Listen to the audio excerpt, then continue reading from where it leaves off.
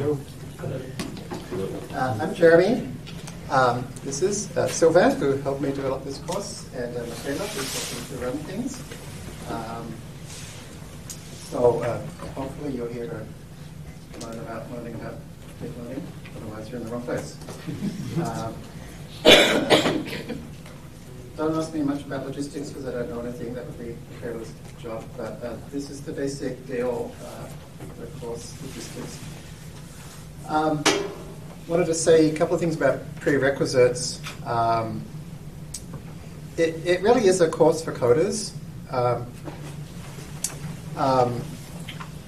So if you're not a strong coder, it's still like, you can do it, you would just have to work hard, you know, and you'll have, like, we're not going to tell you how to, we're not even going to tell you how to code in Python, right? So if you've never coded in Python, but you've done 2 or 3 other languages, you'll pick it up super fast, it'll be fine. If you've done, I don't know, a little bit of MATLAB scripting and that's about it, you know, you're going to have to put in more hours. So have a look at the recordings of some of the previous classes to get a sense of the amount of coding chops that are expected. But really it's about, you'll get out of it what you put into it. The location is here, PG&E, so here's 101 Howard where we are. So it's just a couple of blocks away, but don't turn up here for the class because it's not here. It's a much bigger auditorium because it's quite a popular course. However, there is a study group here every day throughout the course. And it's not office hours, it's not, you know, tutoring, it's a study group, so you can come and hang out at USF. We kind of particularly set it up because a lot of people fly in from overseas and like they're just here the whole time, so it's kind of a nice place for them to work from. But I'll show you some examples of student projects that have come out of the course, and most of them happened in the study group. So that's a particularly good thing to do if, like, a lot of people,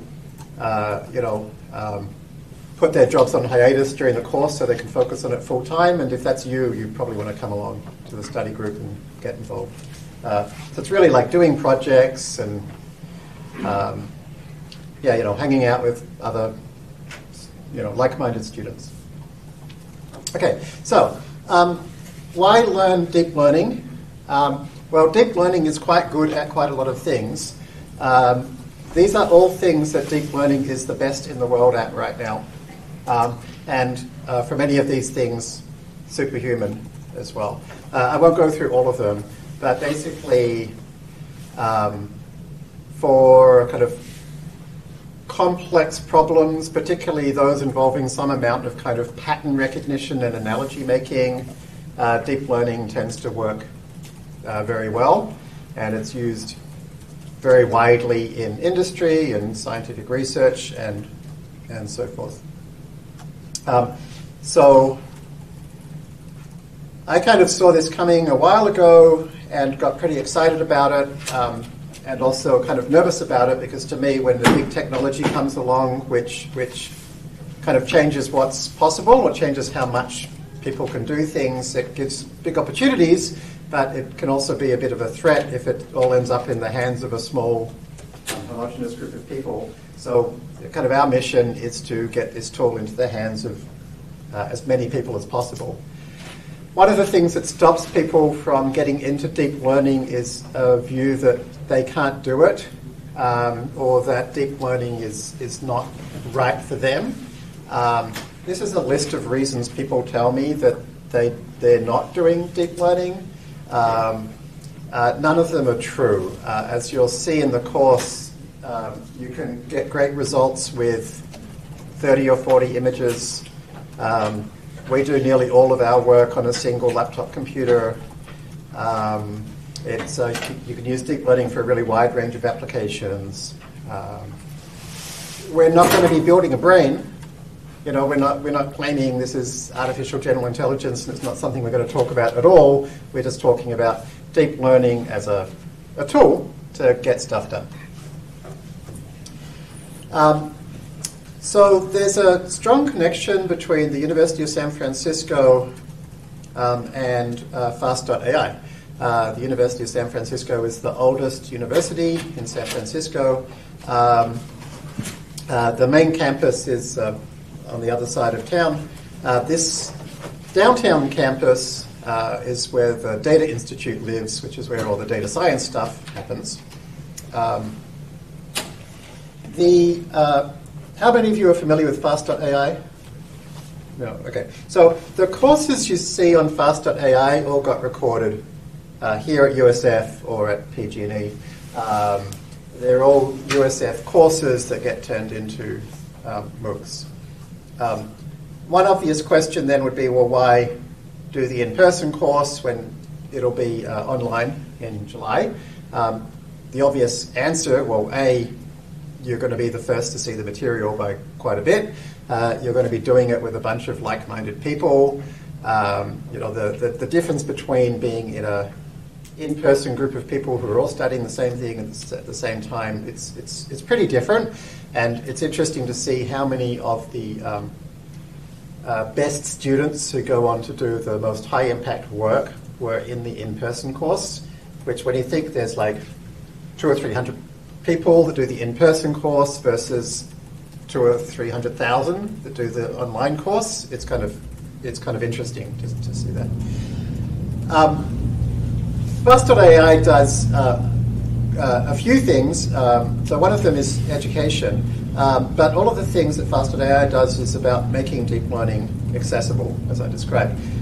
So as well as the education, there's a community, online community that we build and help develop. We do research and we build software.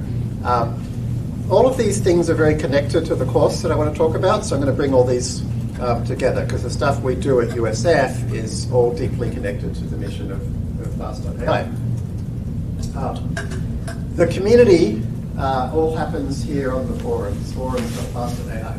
And one of the really interesting things about this is that during the period that the live course is going on, there's a whole nother level of activity on the forums. And one of the reasons for that is that we actually invite, this year, the top 800 participants from the forums to participate live in the course with you through a live stream. So that's an invite-only thing where the best people from the community get to participate.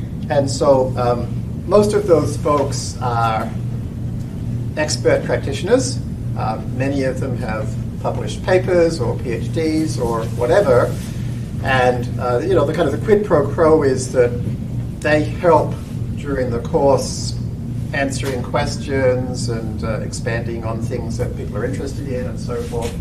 So there's this kind of huge uptick in activity on the forums that goes on during the in-person course.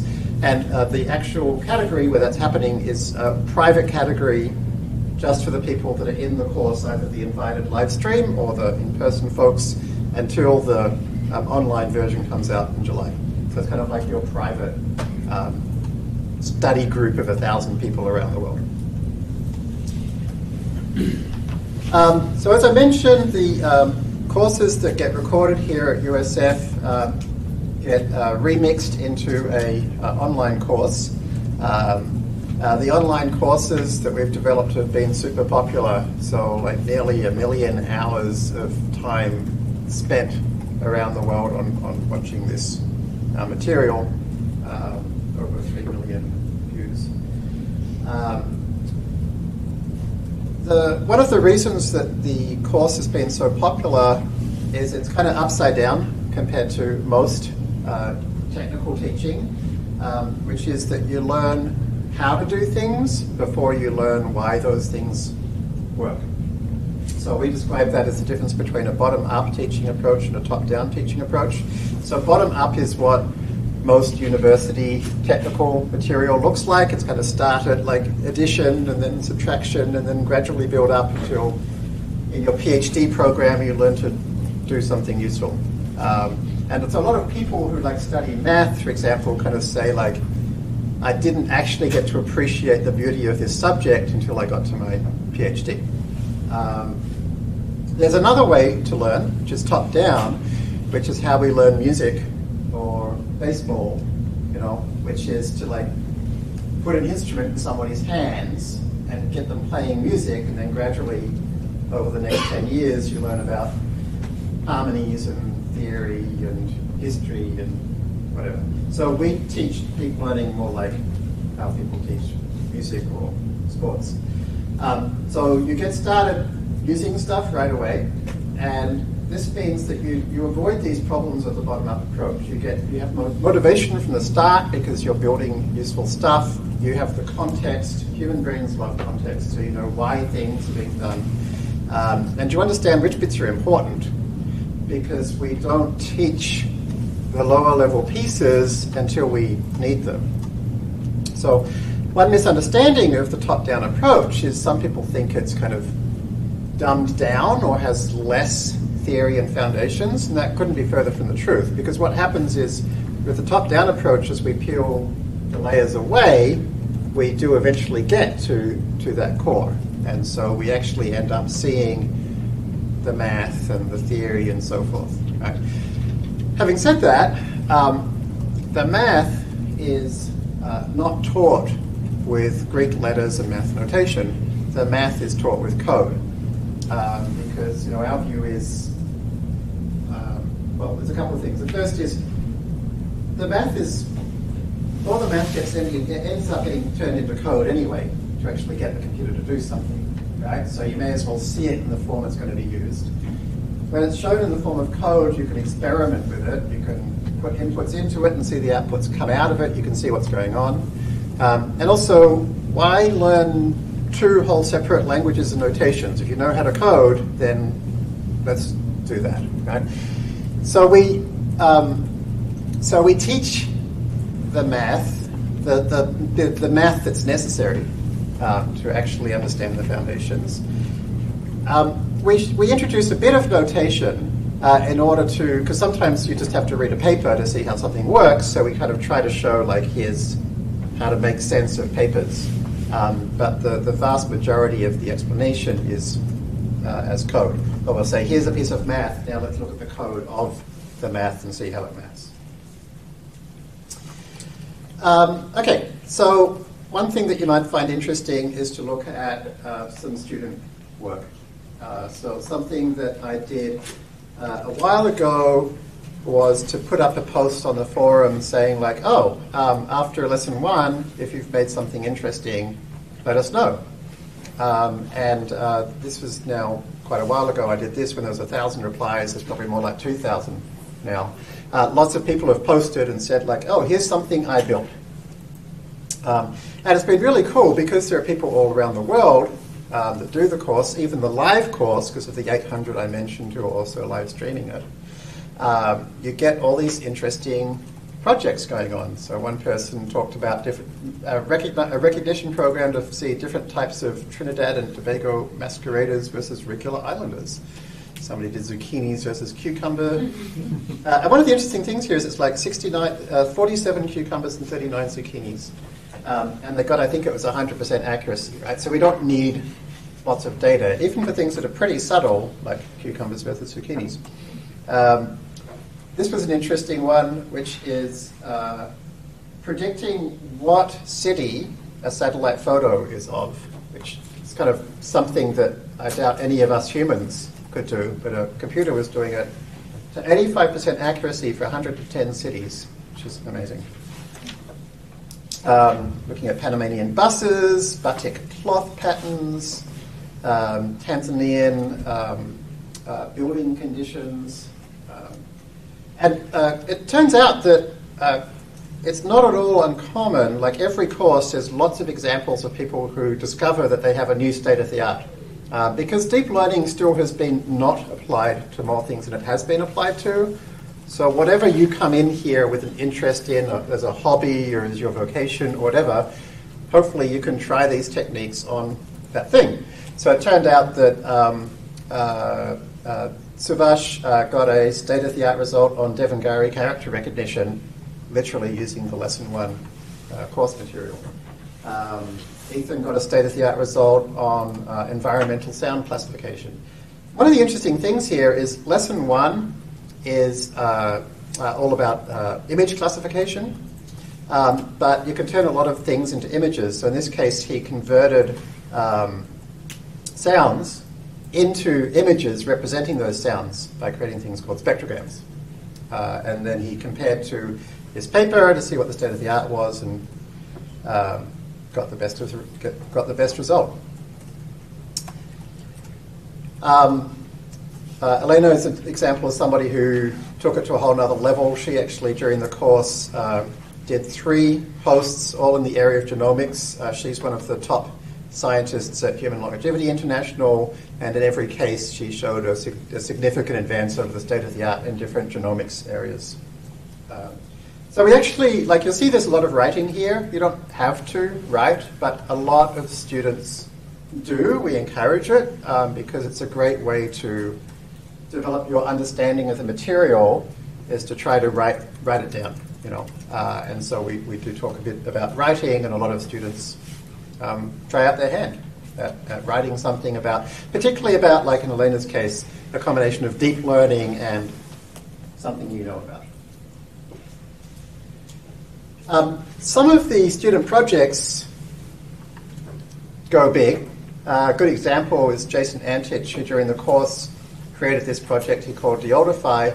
So in lesson 7 last year, we showed a new approach to generative image models, where we said, like, oh, you can take a picture as an input and create a new picture as an output.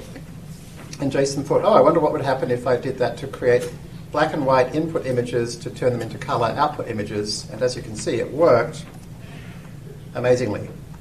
As of last week, he just announced that he's now quit his job. He now has a new company. He's just sold it to the world's largest ancestry online site. And in the first week, they had over, I think they said, 1 million people use his system to colorize photos of their relatives. It's even kind of created new communities of practitioners. A lot of radiologists have taken the course. Folks like Alex, who went on to get together with a bunch of other folks and create a well-regarded paper. He also won a Kaggle competition on pneumonia detection, a very significant Kaggle competition. He's now, you know, widely regarded as one of the experts in the field of deep learning and medical imaging, even although I think he's still a resident, or recently just finished being a resident. It's been cool to see, like, there's lots of radiologists now who, you know, particularly younger folks like Alex, who are expert practitioners in deep learning and also deeply understand their field of radiology, and are bringing the two together to do some really powerful stuff. Melissa Fabros actually did some super exciting work. She kind of really pioneered the study of facial recognition algorithms on people of color. And it turned out that they didn't work real well. And this is important because she was helping Kiva, that does micro-lending mainly in markets where there's not that many white folks. So they tried to kind of use the algorithms that are out there, and they didn't work very well. And she won this $1 million AI for Everyone challenge round. And you know, a lot of these people don't have traditional machine learning backgrounds. So at the time, I think she was doing a PhD in English literature. As I mentioned, Alex, radiology. Another alumni, Hussein, was a lawyer, and he built this, super impressive system for GitHub, showing how you can search for code in English and get back code snippets. Christine Payne wrote a neural net that created this.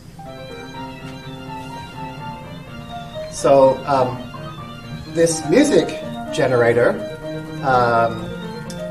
she developed, so after Fast.ai, after doing the Fast.ai course, and actually she was in the in-person USF course, she went to OpenAI and became a resident there, and she wrote this, which went on to be produced by the BBC Philharmonic. And so her background is, that's her, as a pianist. So here's a great example of people, bringing their domain expertise together with their deep learning skills. And it's important to realize, folks like Christine, it's not like she just does a single course and she's instantly an expert. I mean, she worked very hard over a significant period of time and is also a genius, which helps. But the point here is that you absolutely can bring together kind of domain expertise and a deep understanding of deep learning that you can get through this USF course and the other Faster AI online courses and so forth, and pull it together into something super cool. So a lot of our research ends up in the course, and actually a lot of that research happens during the course, particularly in the study group. So for example, MIT Technology Review wrote about how a small team of student coders beat Google. They didn't just beat Google, but also Intel, to create the fastest ever training of ImageNet and Cypher 10, two of the most important computer vision benchmarks in the world. This was a competition called Dawnbench. So yeah, this was exciting in the study group. A few of us decided, hey, let's see if we can take a crack at this competition, and spent a couple of weeks giving it our best shot. And really the trick was we didn't have the resources. Like Intel entered, and they entered by combining 1,000 servers into a mega cluster and running it on this mega cluster. We had one computer. So we had to think, how do we beat 1,000 computers with one computer? So we had to be, creative and thoughtful. And so we've had lots of examples of this, both, from projects that we've done in our research, and our students again and again get state-of-the-art results with far fewer resources than the big guys. Another interesting example of research that actually came out of a course was a couple of years ago, maybe it's 3 years ago now. I thought it would be great to show the students how transferable ideas are. And so the first two lectures were mainly about computer vision images. And so I wanted to show what would happen if you took those same ideas and applied them to text. And it turned out that nobody had really done that before. And I didn't know much about text, natural language processing, but I thought I'd give it a go. And within a few hours of trying it, it turned out I had a new state-of-the-art result for one of the most widely studied text classification datasets. Somebody who saw that course, who was then doing his PhD in this area, got in touch and offered to write it up into a paper, and we ended up publishing a paper together that got published in the top journal for computational linguistics, and actually kind of went on to help kickstart a new era in NLP. Even got written up in the New York Times. And today this idea of using these computer vision-based transfer learning techniques in NLP is probably the most important NLP development going on at the moment. Another area that we've really focused on this is all trying to make deep learning more accessible, right? So less computers, less data, less specialist knowledge. So one of the things that's been holding back people from using deep learning is there's a lot of parameters to tweak, settings to get just right, like learning rates and regularization and optimization parameters and whatever. So one of the things we do is we just look out there to find the research that have already been done but has been overlooked to solve these problems. So for example, the most important parameter to set is something called a learning rate, which we'll learn about. And we discovered there was already a paper showing how to set it really well in like a minute. Whereas previously people were using vast compute clusters to try out lots of different values. So we kind of popularized that and put it into the software and make it easy to use. It's called the Learning Rate Finder. The other thing we do is we tried lots of these settings that we tweak, they're called hyperparameters. We tried lots of different hyperparameters across lots of different data sets and found a set of hyperparameters that just work nearly all the time.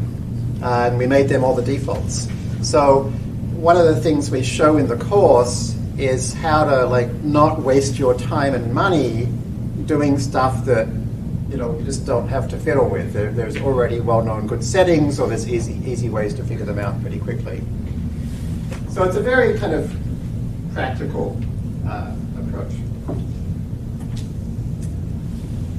So one of the really interesting things about it is the use of something called the FastAI library. So the FastAI library is a library that sits on top of another library called PyTorch.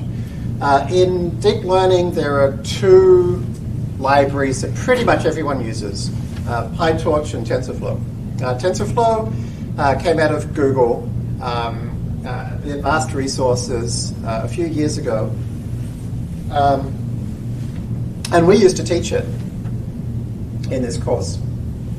But we got to a point where it wasn't flexible enough to handle what we wanted to show students how to do with it, and flexible enough for the research we wanted to do. And luckily, at that time, a couple of years ago, a new library came out called PyTorch, which was really just a couple of people wrote it, so far fewer resources. But interestingly, it kind of had a bit of a FastAI feel to it, in that because they didn't have the resources, they had to be super careful, like to curate the best approach to each thing, to make sure they did each thing just once and to do carefully. And we thought it was amazingly great, and we switched everything over to PyTorch. And what's happened since then is PyTorch is kind of taking over the world. The first place you take over the world is in research, because when the researchers flock to your software, then all of the new developments come out with your software, and then anybody who wants to use that have to do it with your software. So if we look at the last few academic conferences, in each case, the percentage using PyTorch papers is over 50%. And you can see that's happened basically in 1 year, right? So you can clearly see that PyTorch is going to take over research and then industry in the next year or two. So there's no point learning what people used to use. And there's a reason that this is happening. It's just much better. So we focus on that. The only issue is that PyTorch is a kind of a lower level plumbing library. You have to write everything yourself. So that's no good really for particularly a top-down approach to getting stuff done. So we wrote our own library on top of that called FastAI, which just makes a lot of things much easier. And so FastAI is now super popular in its own right. It's available on every major cloud platform. Lots and lots of research is coming out of it. Lots of Fortune 500 companies are using it. And it's kind of really cool. We often get messages like this from people saying, oh, I just started using FastAI. I used to use TensorFlow, and the first thing I tried, everything's so much better. How can it be this much better? I thought deep learning was deep learning. And then somebody else replied, founder of this company, saying, yep, that's what we found. We used to use TensorFlow. We spent months tweaking it. FastAI used it and immediately got better results. So, the main thing we teach is the concepts, the understanding of what we're doing. So in a sense, the detail, having great software doesn't matter as much, but it sure is nice that when you do something correctly, it would be nice to get a world-class result, rather than have to spend months fiddling around with things. So, for example, with the previous version of FastAI, when we compared it to Keras, which is the main equivalent kind of API on top of TensorFlow, comparing it to the code that Keras makes available for a particular problem, we found our error was about half of the Keras error. Speed was about twice the Keras speed. The amount of lines of code was about 1/6 of the Keras lines of code. And lines of code is important. It's really important because these extra 26 lines of code is like 26 lines of things you have to tweak and change and choose, which is cognitive overhead that you have to deal with. And if it doesn't work, which one of those extra lines was the problem? Where did you make the mistake? So when we used to use Keras, we used to teach it in the course, this would happen all the time. You know, I would keep finding that things didn't work as well as I hoped they would, and then it would be days of figuring out why, and there'd be one of those lines of boilerplate where something was true rather than false. So, you know, our view is that you shouldn't have to type more lines of code than necessary, but at the same token, everything should be infinitely customizable. So to get to that point, this course will be the first ever course to show how to use FastAI version 2, which is officially coming out in July. So we'll be using the pre-release version of it. And FastAI version 2 is a rewrite from scratch that is described fully in this peer-reviewed paper in the journal Information, and will be in this O'Reilly book, of which you'll all be able to access for free during the course. And it's a huge advance over anything that's come before. As I said, it's a rewrite from scratch, and it's very much designed to be, well, we describe it in the paper as a layered API. It's all about what happens when you take a coder mentality to a deep learning library, and you think hard about things like refactoring and separation of concerns, and, you know, stuff that software engineers really care about. So with FastAI version 2, there's a lot of interesting stuff that you'll be the first ones to learn about and experiment with. So for example, there are diagnostics that print out after training that create a picture. This is a unique new kind of picture showing you what's going on inside a network as it trains.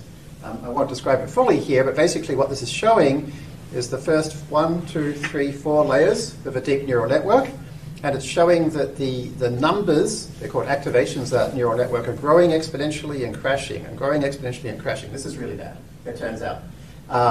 And so there are these pictures that you can get out of the training process to actually look inside and see what's going on.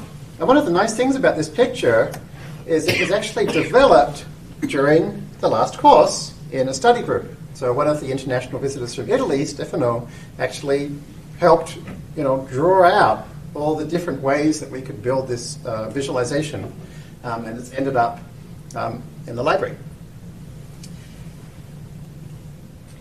So, as I mentioned, it's a layered API, and the course will focus initially on the top layer, which we call the applications. And these are the 4 things which are kind of pretty well established as being things deep learning is very good at, and we know how to do them, and we kind of really know how to do them properly, and it should work out of the box each time.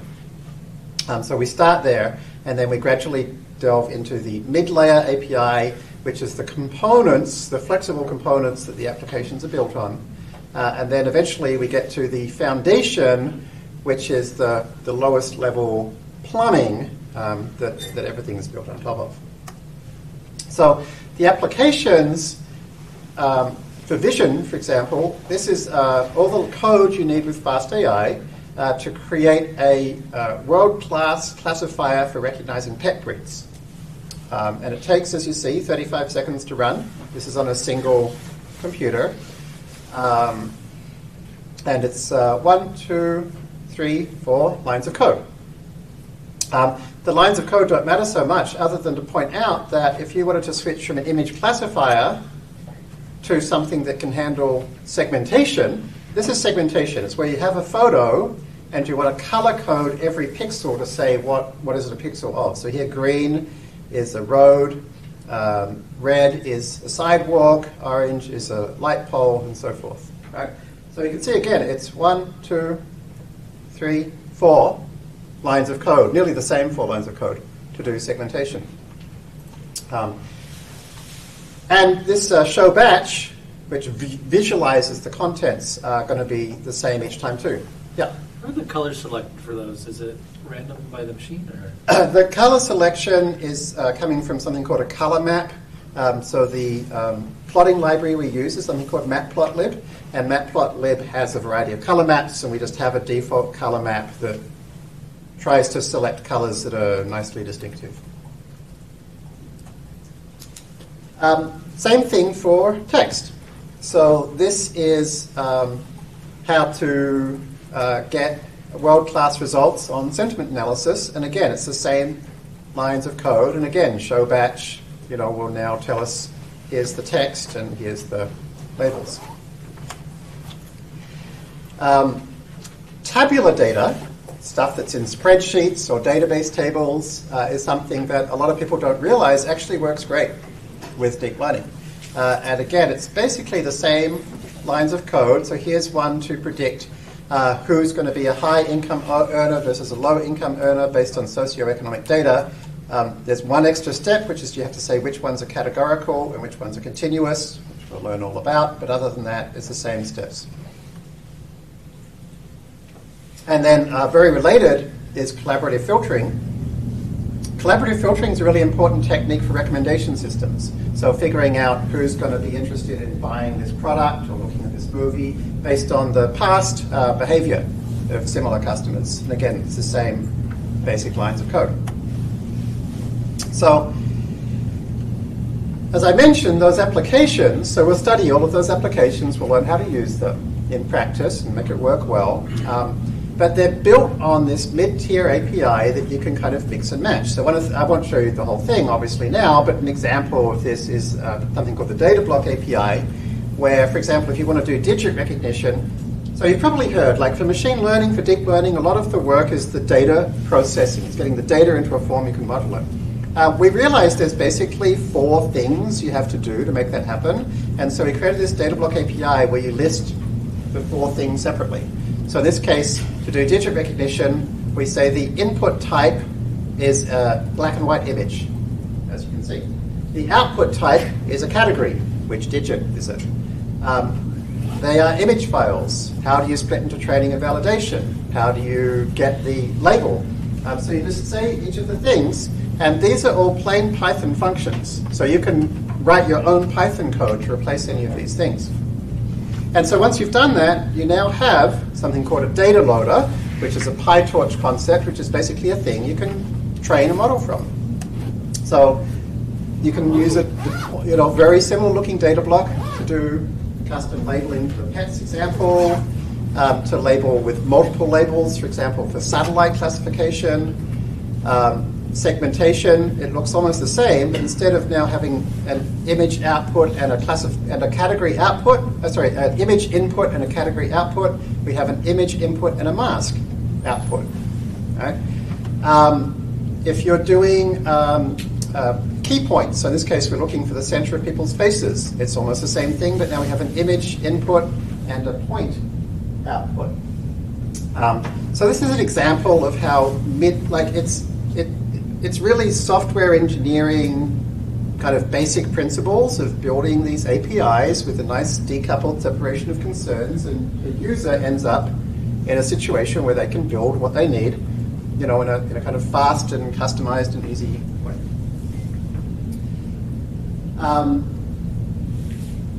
So I'll show you one more example of this, this mid-tier API. Which is something called optimizers. Optimizers are the things that actually train your model, and you'll be learning all about them.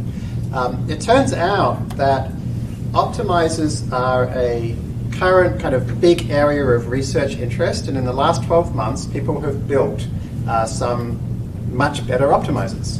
They work much better than the basic approach called SGD. And so when they do that, they release papers and they release code. So one of the important recent optimizers is something called AtomW. It's actually not that recent. It was a couple of years ago. But it took about 2 years for AtomW to get implemented in PyTorch. And in PyTorch, it takes all this code because the software engineering work of refactoring had never happened. So we realized when we looked at lots and lots of papers that you could refactor all of them into a small basic framework using callbacks.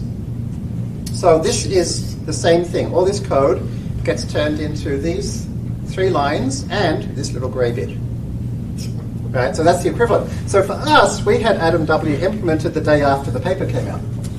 So one of the cool things about working with FastAI is you often get to be the first to try out new research techniques because they're so easy to implement. Either us or somebody in the community will implement them. So a really cool example of this is Google actually implemented a new optimizer to reduce the amount of time it took to train a very important NLP language model from 3 days to 76 minutes.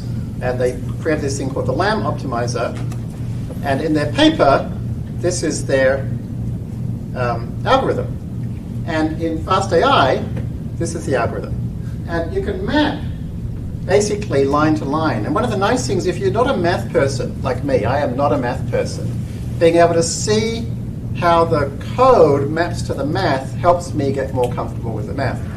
So actually, I presented this to Google a few weeks ago, FastAI 2, and it turned out one of the people in the room was one of the people on the paper, and he was just super happy to see his ideas so nicely expressed in code. So a lot of people are kind of funny about the idea of having a small amount of code, as if that somehow decreases readability. But a small amount of code means you're expressing the actual thing you want to express. So when it says, compute this thing, there should be a line of code computing that thing. If it's 50 lines of code computing that thing, my brain can't cope. So, FastAI v2 is kind of designed for people with brains like mine that can't cope with too much complexity, so we've kind of removed it. Okay, so that's the quick overview, and we've got 15 minutes for questions. So, yeah, let me know what you want to know. Thanks. So I've watched several of the courses of FastAI before. And by the way, they're really good. But now, one of the parts that I've struggled is basically the math. The math is sort of like trying to understand it. Sometimes it's really hard. And but is there anything that you would recommend for the math piece? So for understanding the math, the best is actually part 2, which I assume will be in October, but we already have a part 2. So in the part 2, we already have online on FastAI that was recorded as the USF part 2. We implement, I don't know how many, Silver, like a dozen or more papers from scratch. So if you do that, like for me, as I say, I'm not a math person. I studied philosophy, and even then, not in any great depth.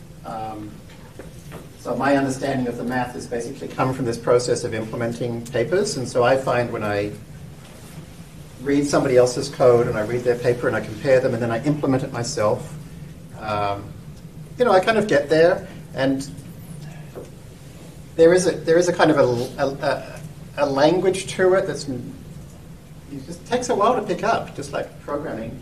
But it's and the other thing is it's less well defined. People change the way it's described, so sometimes you just have to stare at it for a while or go and ask people. But it's showing the same ideas that's in the code. So it takes a certain amount of tenacity as well. So how is this year's course different from last year's course? And if you do the online course, would you get a head start? If so, like what videos? Sure. So each year the course is 100% new material, but each year it's trying to teach you the same stuff, which is how to be a good deep learning practitioner and also prepare you to do the part 2 course, which is to become a world-class researcher, or at least the foundations for that. But each year the world changes enough that we think we can do a much better job with the things that have happened in the last 12 months. So doing the previous year's course helps a lot. So like of the 800 people that are doing it live, probably most of them have done all of our previous courses. Like a lot of people do every year's course, partly because you get a different angle on the material. So yeah, it's super helpful, particularly if you haven't got lots of Python experience or if you haven't played around much with like NumPy or the kind of scientific programming libraries. It's super helpful. The thing I'll say is this course is kind of unusual in the variety of people that do it. There are plenty of people that turn up 2 hours a week and don't do any of the assignments, and that's it. And they come out of it like learning stuff. They probably can't train a model much themselves and make it work, or if it breaks, they wouldn't know how to fix it because they haven't practiced. But they have a good sense, like if they're a product manager or a CTO or whatever, like what are the capabilities, what does the kind of approach look like, where do people get stuck, where are the constraints. But a lot of people study Fast AI parts 1 and 2 full-time for a year. Like a lot of people take a year off to just do that, and you certainly can get into that depth as well. So you can kind of decide how deep to go. And if you are interested in going deep, then studying previous courses is certainly useful. One of the things we're doing differently this year is we're also incorporating the key material from the Introduction to Machine Learning course. So we'll be learning in more detail about things like training versus validation sets. We'll be learning about random forests. We'll be learning about feature importance, stuff like that. So that's one key difference. So in the past, there was 2 separate courses for that. Yes? Do you have any recommended readings that we might want to look at prior to the course? The best recommended reading would be the previous videos. Okay. There isn't much. I'm just trying to think. Do you think, Silva, of recommended readings? There's actually people have taken really great notes about previous courses. So, like the other thing would be, and they're linked to the courses. So there's people who have gone to a lot of effort to turn lessons into prose. But yeah, there's not a lot of great material out there on kind of top-down, practical deep learning elsewhere that we found. Okay, are we going to use PyTorch 3D? Or PyTorch 3D? No, there won't be any 3D stuff. Part 2, there will be. So we have a medical research initiative here, which I chair, called WAMRI. So we have a lot of 3D medical data. It turns out that the vast majority of the time, the best thing to do is what we call 2.5D, which is where you basically treat the images largely separately, and then at the very end you combine them. The basic techniques to do that, we'll learn them all in the Part 1 course. But to actually put them together, that would be more a project you could do, I guess. Yes. I actually have 2 questions. Sure. The first one, I really love what you did with the abstraction in Fast AI. Thanks. I think that's brilliant. However, generally when you do something like that, you have to give up something, and what I'm thinking is you give up fine-grained control, maybe. Is that fair to say? No, it's not. Just like we have layers of abstractions in all the software we use, and there's just because you create another layer of abstraction doesn't mean the other ones go away. So in the previous version of FastAI, we didn't have this mid-layer. And that was a big problem because the applications were written in these low-level foundations. So if you wanted to create a new application for audio or 3D medical imaging or whatever, you were dumped way down into those weeds. So by adding, this extra tier, we found, so we've kind of had this pre-release version available for a few months now. It's been amazing to see how the community is building a lot more stuff already. So yeah, I think, the other thing is that when you provide the applications tier that makes it, more concise but also more expressive, you can get involved more quickly. You can understand what's going on by seeing like, oh, these are the things you actually have to change from application to application, data set to data set. And so then you can customize a little bit at a time. So it makes it much more gradually learnable, gradually extensible. Second question. you mentioned the code versus mathematics and how there's almost like one-to-one correspondence between the two. But I'm thinking you can't prove stuff Right. using code. Right. You can with math. Right, so we don't do any proofs. I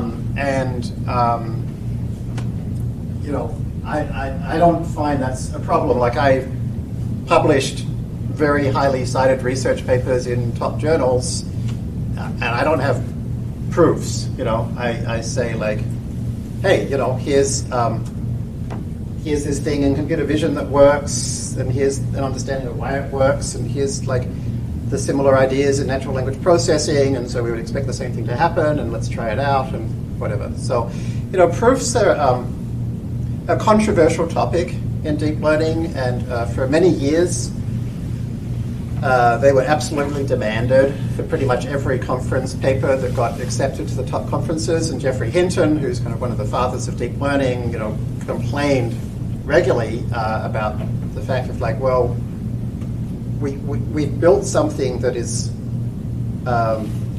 creates these billion parameter networks with all these layers, that any proof requires simplifying the math down to a point that it's not accurate anymore.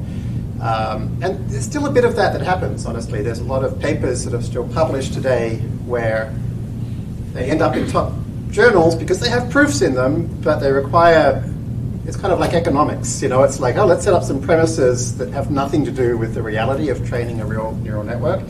But now we simplified it so much, we can, the main thing people try to do is prove convergence bounds. It basically says, like, oh, regardless of how you initialize this thing, you'll always end up, with the error getting better and better. When I started out in this area kind of 20 plus years ago, everything was always about proving convergence. But a lot of people in operations research focused on, only looked at algorithms where you could prove that it would be the optimal. And it really set the field back, because it meant that all the techniques that worked in practice, but we couldn't prove it for, got ignored. So, so I'm kind of very cautious about proofs in general, and it's certainly not something that we look at in the course. Yes? Yeah, I'm wondering, is there anything that we should be doing in terms of expectations that you may have for projects or whatever? Is there anything we should be preparing between now and when it begins? Yes, absolutely.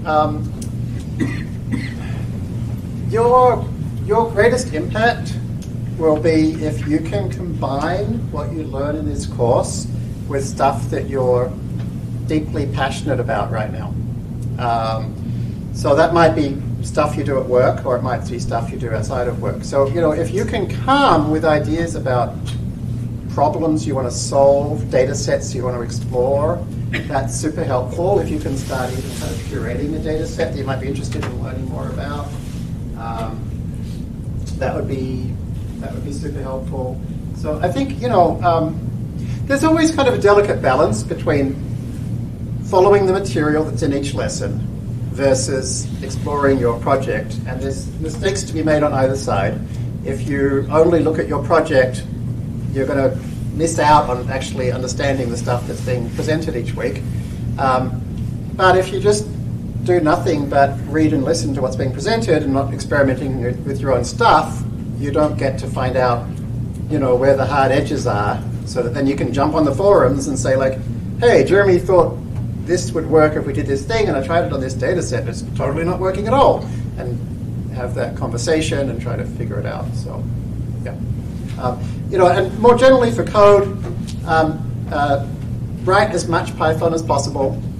And then the Python we use for deep learning is a particular kind of Python. It's where we almost never use loops, but instead we do things on whole arrays, or we call them tensors at once.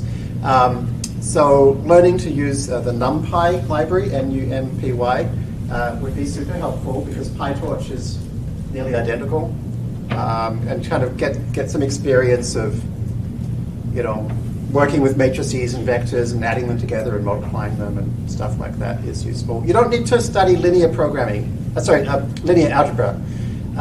We have a linear algebra course, but you don't need to know it. right? Like there's a lot of people come in spending too much time on this math stuff, but yeah, I would come in as good at coding as you can make yourself, because that's the language you'll be talking to the computer in. Yes, sir. Do we need to create our own compute environment, like on AWS or cloud, before this class starts? Are you going to provide us one? No, you don't. And thanks for the good question. If you go to course.fast.ai and then click on Server Setup, you can see there's all these different options, right? And if you scroll down here, you'll find a description of each one. So if you pick, let's say, gradient, then you'll see it basically tells you create an account, click on the Fast AI button, decide which machine you want, click Create Notebook, and you're started. Okay.